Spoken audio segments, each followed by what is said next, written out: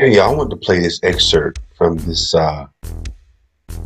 uh, this uh, this audio excerpt about Ice Cube and the last time he saw Easy before he passed away.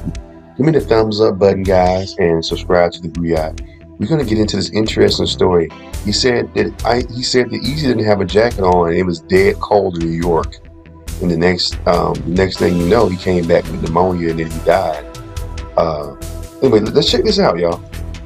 That night at the tunnel, Eazy and Cube spoke for hours. When the club closed, Eazy was ill, prepared for the chilly New York weather.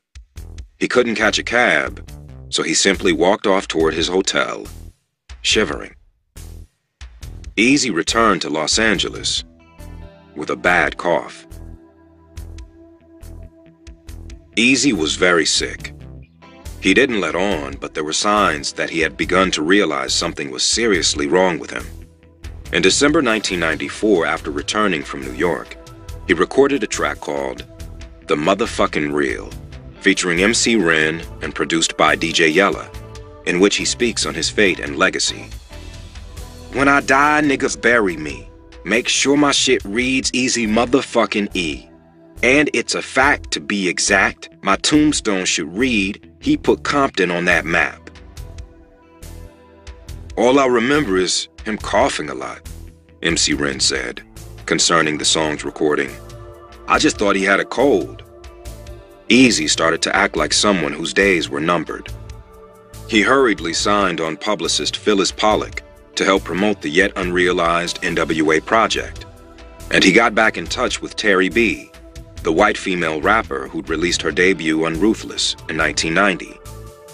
After seeing Ice-T perform with Body Count, Terry had felt the call of rock music and started a band called Manhole. But Eazy wasn't with it, and her rock dreams remained in limbo, since she was still bound by the terms of her Ruthless deal. That is until early 1995, when Eazy called her out of the blue, asking to meet up at the Del Amo Fashion Center in Torrance. He announced he was letting her out of her contract. That day was life-changing for me, because it allowed me to go on with my life, she said. It was almost like Eazy was attempting to make amends. One important relationship, however, had hit a snag: Tamika Woods. Eazy threw her out of the Topanga house, said Vince Caruso, Ruthless's college radio promoter. Rapper Stefan was in the midst of this squabble, he said, talking with Eazy there about Stefan's album Trippin' with No Luggage. They were going upstairs when they ran into Woods coming down. Tamika's carrying her shit out, huffing and puffing. So I say, "Hey, Tamika." She don't say shit to me. He say, "Never mind her, 'cause she leaving." One day in mid-February, Eazy began coughing violently and experiencing chest pains. He thought it might be an asthma attack, although he wasn't known to be asthmatic. His hulking bodyguards, the twins, phoned Mike Klein, who told them to take Eazy to the hospital. They brought him to Norwalk Community Hospital's emergency room, where doctors elected to keep him overnight. A test determined that he had bronchitis, and Eazy was sent home. None of this seemed unreasonable. "Bronchitis runs in our family," said Eazy's sister Patricia Wright. Eazy soon returned to the studio, where he was to record a verse for his song with BG Knockout and Dresta called DPG Killer. Eazy hadn't yet recorded his part when he got to chatting with other people, thereby putting off an increasingly impatient BG. Eventually, he found Eazy in a hallway, by himself, sitting on the floor wheezing, like terribly. And I was like, "You all right?" BG said. He added that Eazy was using some new, huge-ass inhalers in an attempt to control his breathing. Eazy wasn't all right. He went to the Topanga house to recover. At some point, Woods returned. But so did his symptoms, as bad as before. And on February 24th, he was taken to Cedars-Sinai. Registered under an assumed name, he received a battery of tests, yielding a shocking result. Eazy was HIV positive. He was on the phone crying and couldn't talk. And then the doctor got on the phone and asked me, "Was I sitting down?" Woods said. She too cried her eyes out, but was forced to quickly compose herself. She would need to come in and be tested as well. Woods was scared, and not just for Eazy and herself. She was pregnant again, with their second child. Man, that is crazy. Wow. Huh. I don't know, man. It's been a lot of speculation about asking Eric Wright, Eazy E, who was one of my favorite rappers growing up as a kid. When they came out, uh, I heard it was this. I think the rapper name is. I think his name was Toker, or I forgot the guy's name. It might have been Toker, but he did an interview with Vlad, one of Eazy's artists.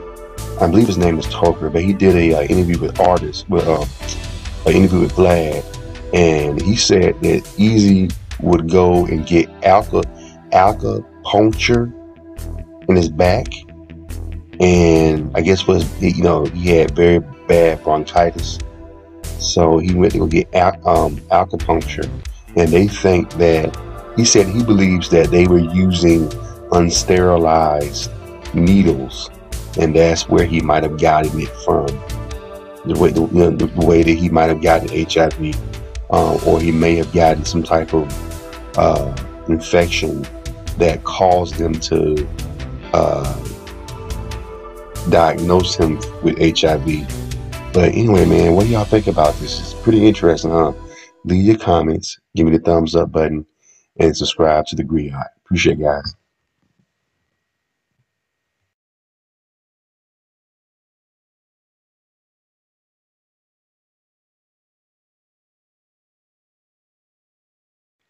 Hey everyone, and welcome to the Griot.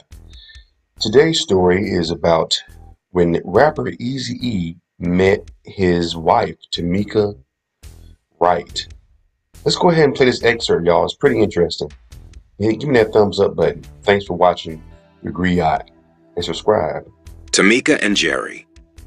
Tamika Woods met Eazy-E at an LA club in 1990.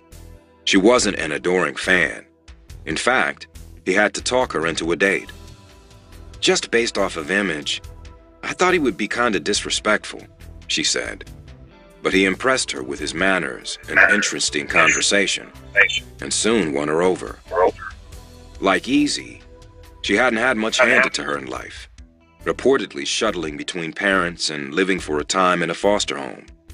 She raised a child as a single mother, and at a young age when she was broke, posed nude for a magazine.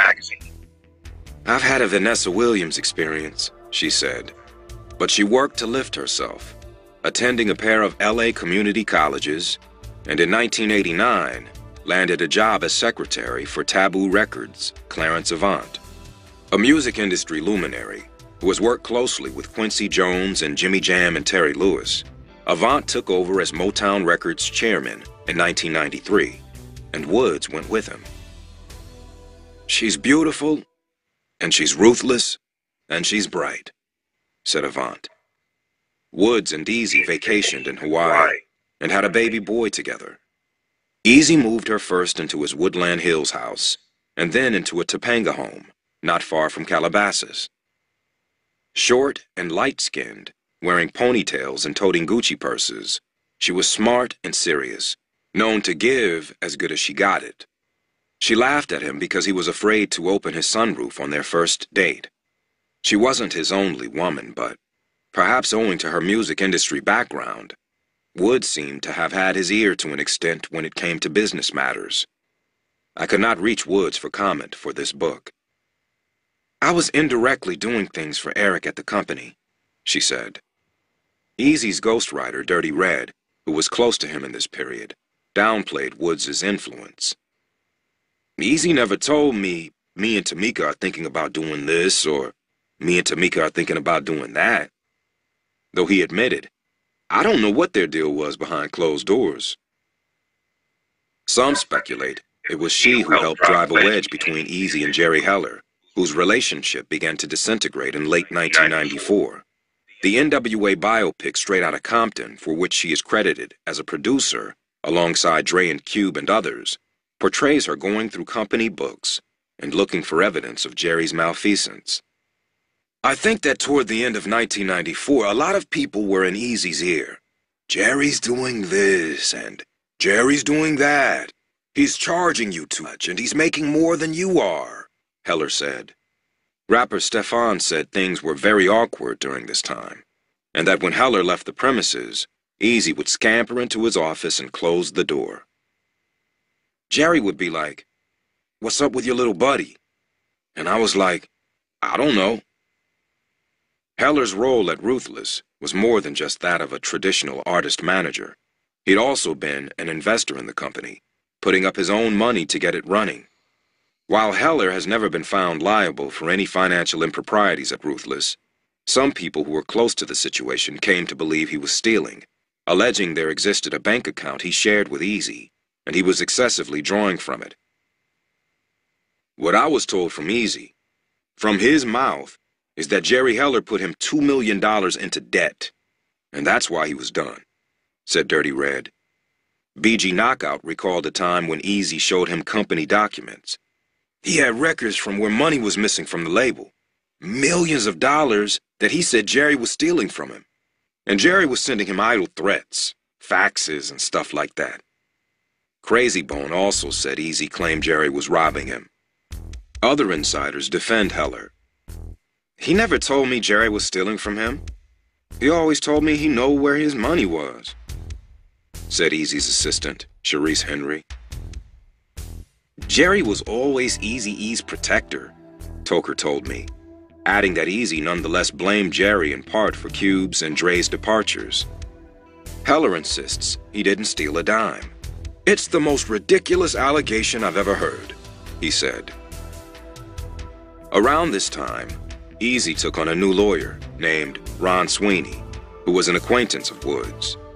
Tracy Jernigan believes he and Woods worked to turn Eazy against Jerry. Others point to the influence of Mike Klein, who'd been brought on to run security at Ruthless after Suge Knight's intimidations, and was later promoted to Director of Business Affairs.